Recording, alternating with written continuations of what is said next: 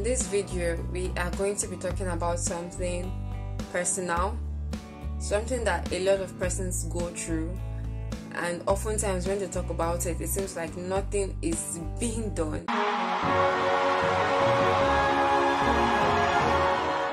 If this is your first time watching this channel, Ekabo, Unua, Sano, and if this is not your first time, hey, don't I just love you? Thank you guys. Okay, my name is Cassandra Tayo and I am super excited to have you here. A friend of mine called me 2 weeks ago and she was talking to me about a friend of hers who was harassed sexually at his place of work. His boss was constantly on his neck for sex. Okay, and guys, the boss is a guy. Man, I know we see these things in movies, but here it happened to someone. After a while of not giving in, the boss had to let him go. And then the boss called him to say, you know what to do if you want your job back.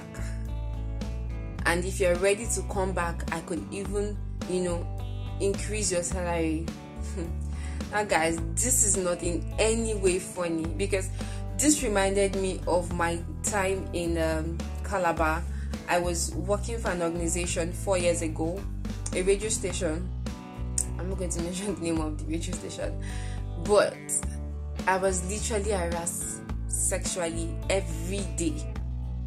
It wasn't funny.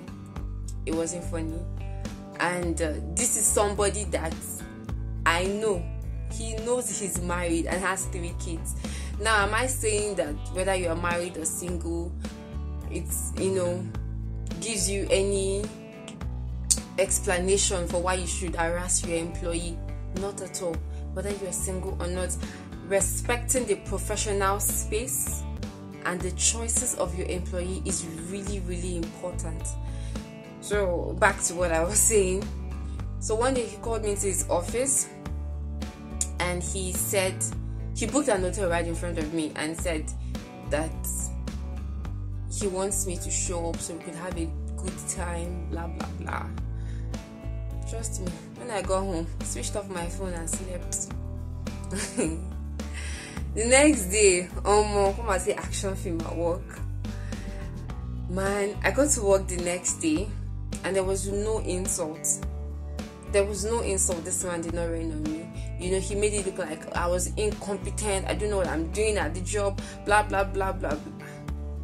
I didn't know when I busted out in tears. I started to cry. And then I just left the office. And a colleague followed me outside. And she was like, what's going on? I explained everything to her and she laughed.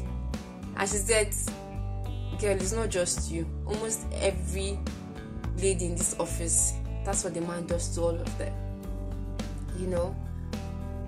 And get this, I was living by myself in Calabar, so it was a really tough period. I wasn't staying with my parents where I could have morning, afternoon and dinner. Okay, I was just by myself, so literally the salary was taking care of my meal and transport and everything. But I couldn't stay there anymore.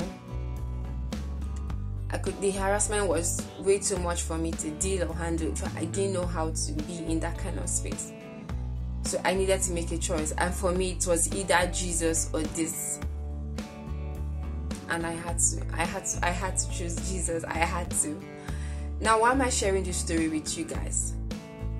I know there are a lot of persons who might be going through this right now. And it feels like you're going through hell. Trust me. I think I've been there before. Okay?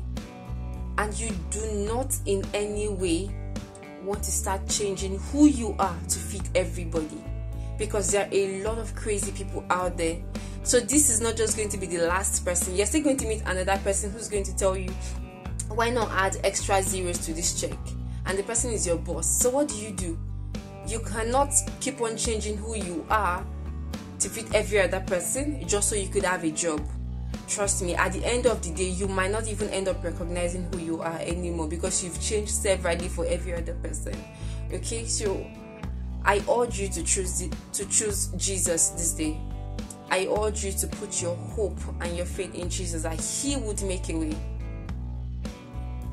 It was a tough period, but it didn't swallow me. I never for once went out to the road to beg for money, because God made provisions for my feeding and transport and every other thing. Of course, it took a long while before I could get another job, but it came eventually. Okay, so don't beat yourself up about how is my family going to cope. Oh, I'm the breadwinner. No, let Jesus be the breadwinner. Okay, and I'm going to be dropping my email address if you want to share your personal stories with me, or if you have questions, you could drop your questions on the comment section. I'll definitely be reading. But if you don't feel too bold to share your stories on the comment section, you could do what to send me an email. Okay, thank you guys for always watching. I hope this story helped. Cheers.